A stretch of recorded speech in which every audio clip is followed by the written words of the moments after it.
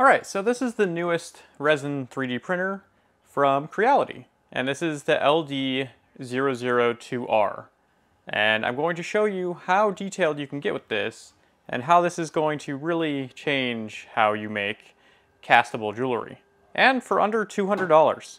So, let's get started. So as you can see, I already printed an Eiffel Tower inside of here, which was the supplied file for testing it. And this took 19 hours. So it's not the fastest thing in the world, but 3D printing is not the fastest type of manufacturing. So just like my other printers that are in the same form factor as this one, it has a small touchscreen down here. The only difference is its power button is on the front, which is really nice, and you don't have to reach around the back or somewhere on the side to turn it on. It's very simple inside of the controls. It's basically the same setup as almost every printer. It's pretty much standard now. So as you can see here, this is the Eiffel Tower file that I printed. There's a free software called TutuBox that you can put your own files onto, and you can find files on a website called Thingiverse to print out for yourself.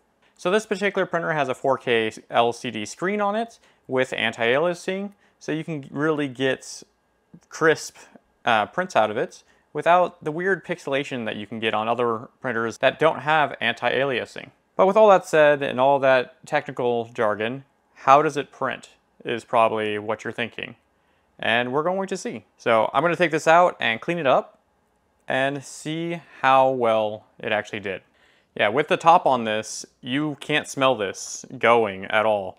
But as soon as you take it off, the whole room will smell like resin. The other thing with all resin printers, as soon as you get this open and everything like that, you can wear a face mask if you don't want to be breathing in the resin fumes, or just be in a ventilated area, and you have to wear gloves. If you touch this, it can react with your skin or give you an allergic reaction to sunlight after a while, or just get into your skin and harden and give you rashes. So make sure to wear gloves. So I'm going to be using a wash and cure system that I've shown off in previous videos, and you can find a link to that right up here.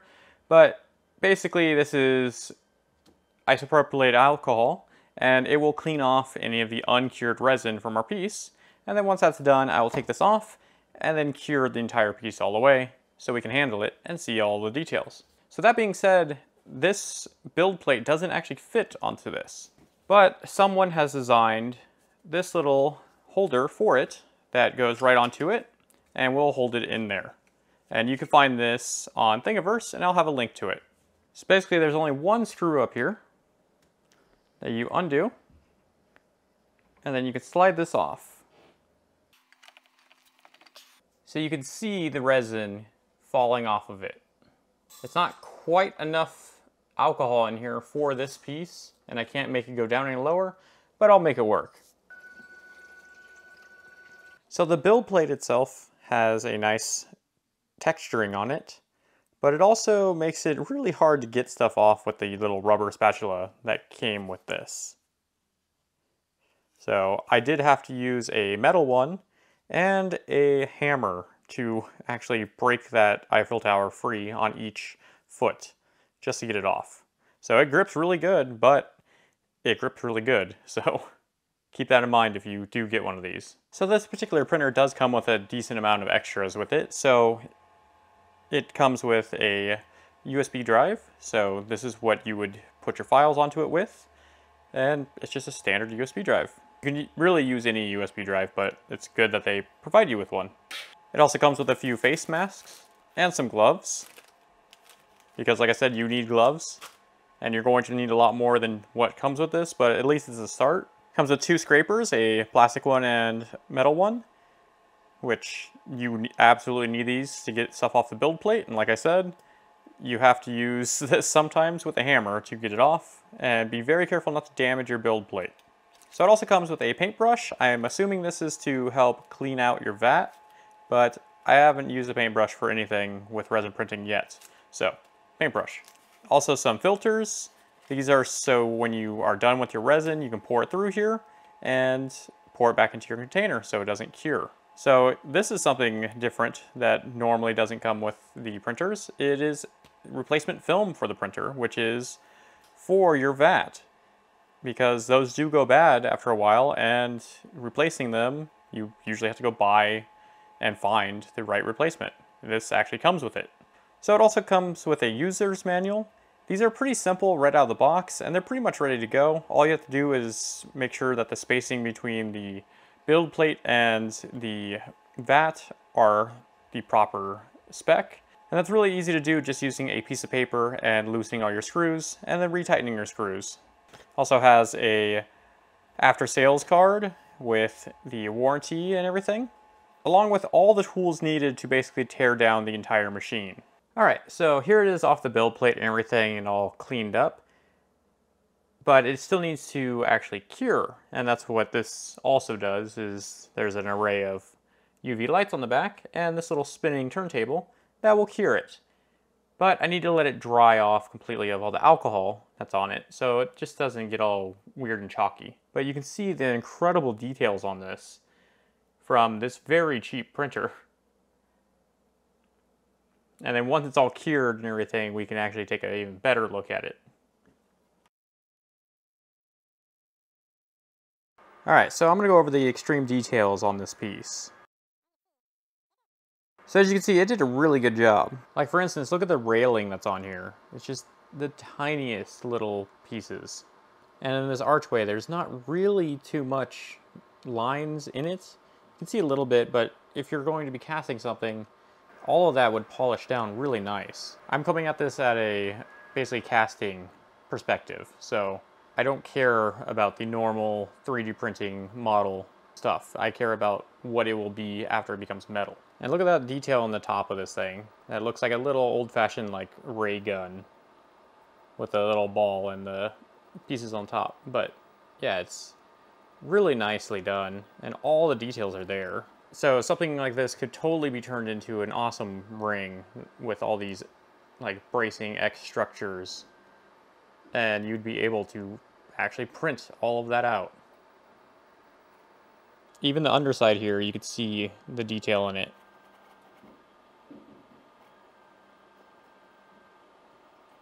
Even the floor in here is just super smooth, and then the connection between the floor and the rest of the tower is like seamless.